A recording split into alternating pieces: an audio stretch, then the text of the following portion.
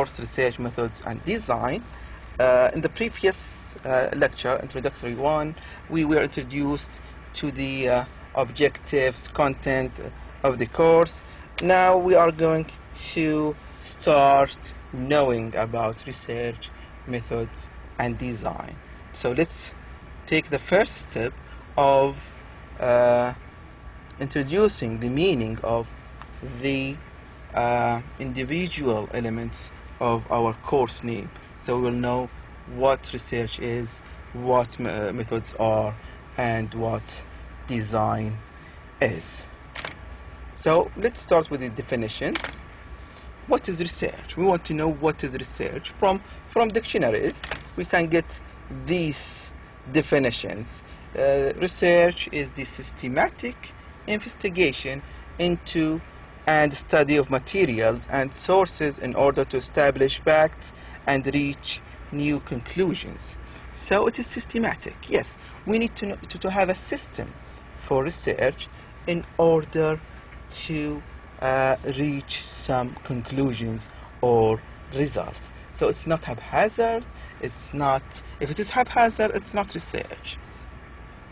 And if we don't get results, again, it's not research. So we need some kind of system. We go through some kind of system to investigate some hypotheses, some phenomena, some problems, discovering solutions to these problems. So we want to investigate some kind of problem, and research always related to problems. Feeling the problem is the first step of starting a research. Let's say that, well, this room is very hot. So you felt the problem that there is too much heat in the room. So the next step, you would ask yourself, what should I do?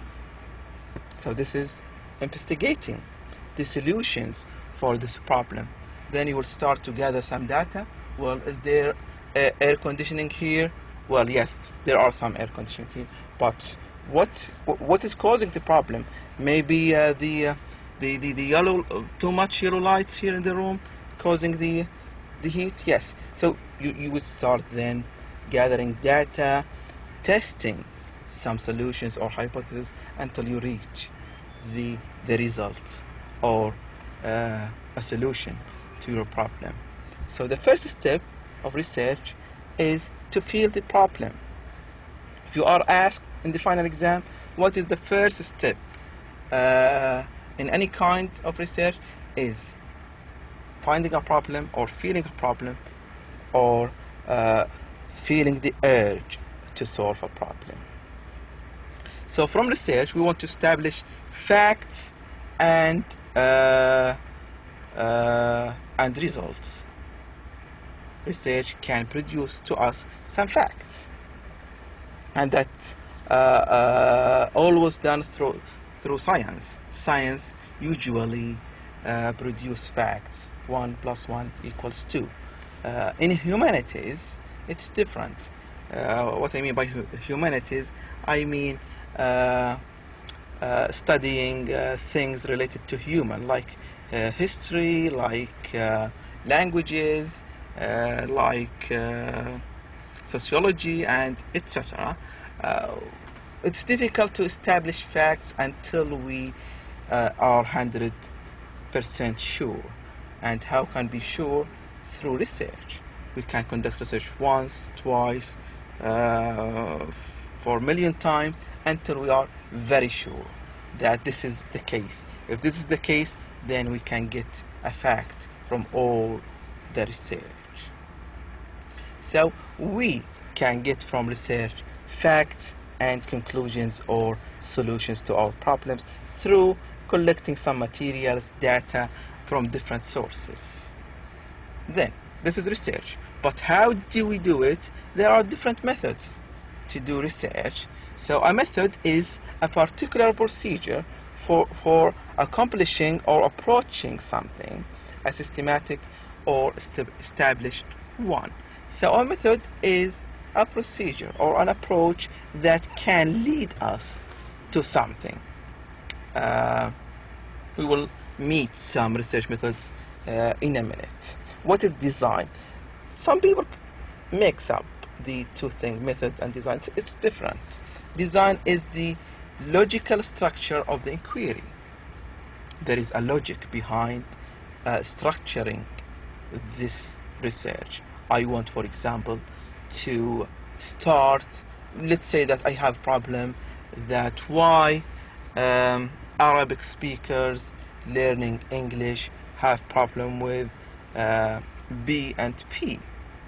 So the logical structure of collecting data is what? I'm going to Arabic speakers studying an English course, and then I will start to collect data from them, either through interviews, I ask them questions, or I give them surveys or questionnaires, and then they answer the questionnaires, and then I go home to analyze the data. This is a logical structure, and this is the design of research, and it has a name. We will name it very shortly. So the method is the approach, the way, and let me give you an example of methods. I want to use what is called, and we will be talked about repetitively in this course, quantitative and qualitative methods. Quantitative means has to deal with quantities and numbers. I want to produce some numbers from my research. Let's say that I have a research about teachers who score their students' homeworks and teachers who do not. So I just want to know the numbers. I do a research and then say I have in this school 10 teachers who score and mark their students' homework, and 5 do not mark their students' homework. So producing numbers from research is called quantitative approach or quantitative method. If I don't want to get numbers from my research, I just want, for example, to philosophize, to discuss theories and philosophy, to just give explanations, reasons. This is called qualitative. I don't get numbers. I go to answer the questions of why. For example, I go to the same school. I say, well, yes, in this school there are some teachers who mark or score their students' homework, and there are teachers who don't mark their students' homework because these teachers are not well trained, because these are teachers are lazy, blah blah blah. So I just try to explain these results and facts without mentioning numbers. So this is qualitative and this is quantitative approaches or methods. So if I specify a topic, I need to specify the best approach for me. Let's say that I am trying to find a research topic. Let's say that I want to know which test is difficult for students, a listening test or a writing test. Let's say this is my research topic. I need to decide from the beginning, am I going to use quantitative methods or qualitative methods? And from that point, other things will be dependent on our selection. If I select quantitative approach, there are different instruments or tools I should use to help me get these numbers. If I want to use qualitative methods, there are different instruments or tools to help me generate qualitative data. And from my method, I can design a research. This is simply just to give you the feel of the course. I will talk about all of these in details, inshallah, in the next lectures. Types of research. We have something that is called descriptive.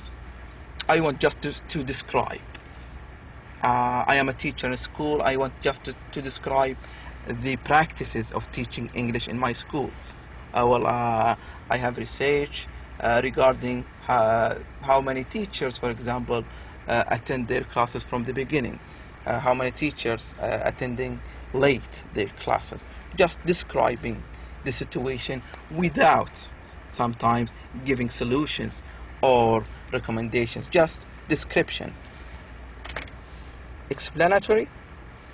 Well, I want just to explore some areas in language studies, and then I want to explain reasons, to explain justifications of these practices. Again, let's have the example of teachers who mark their students' homework and those who don't. I just want to explain the reasons. This is called explanatory. Ethnographic is very different. It's like, for example, you say, I am going to Al-Ahsa society or Najd society or Al-Hijaz society, and then I want to explore some problems. I don't have anything particular in my mind, or let's say I have something particular in my mind. Let's say I want to study Hijazi accent. So I don't have enough data about it. For example, I go to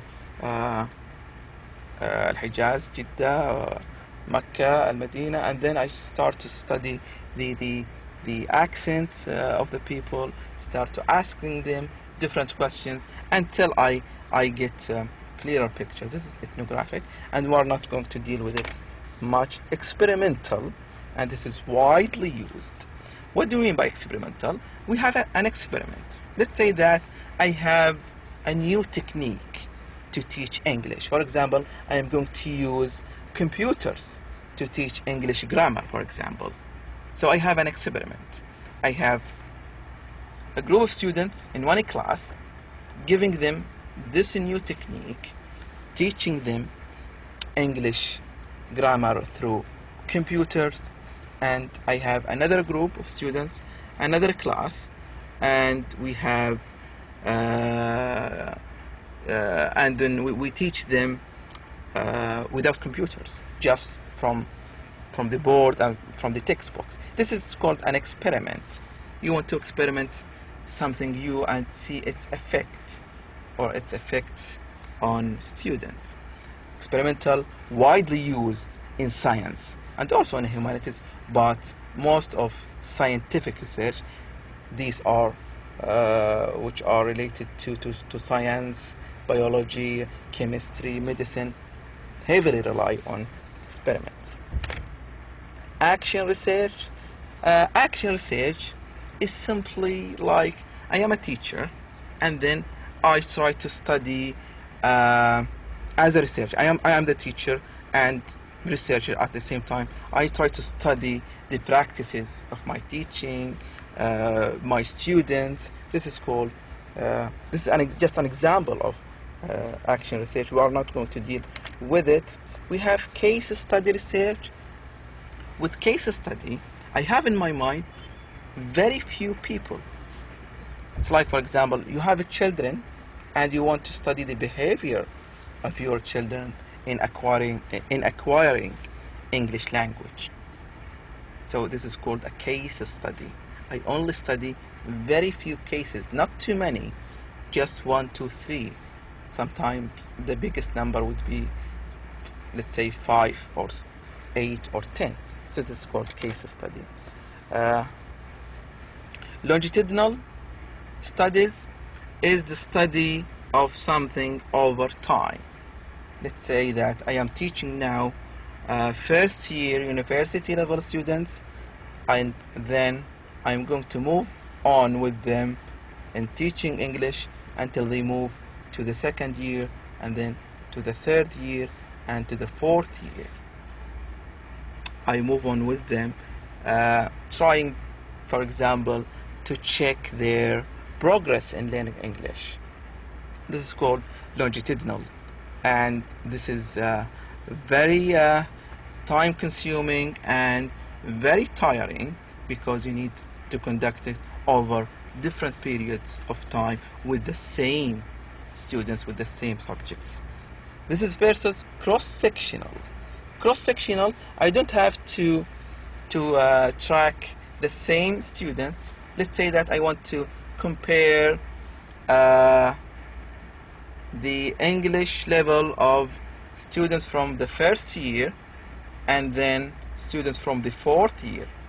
Two different groups, first year, fourth year, and then I want just to compare their performance. And then I would say, well, these students from first year, when they reach fourth year, they will be like these students from fourth year. It's called cross-sectional studies. You don't study the same students, you study them from different time and from different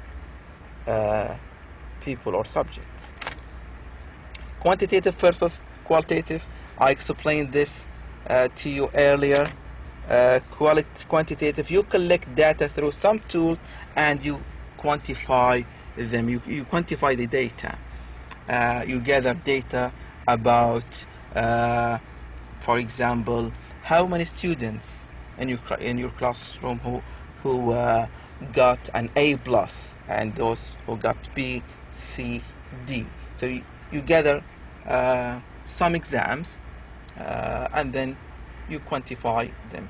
You can quantify how many students placed in the A and B or C levels. Qualitative, as I explained earlier, you collect data through some tools and you explain and discuss, argue, hypothesize, this is hypothesize, S-I-Z-E, and philosophize them.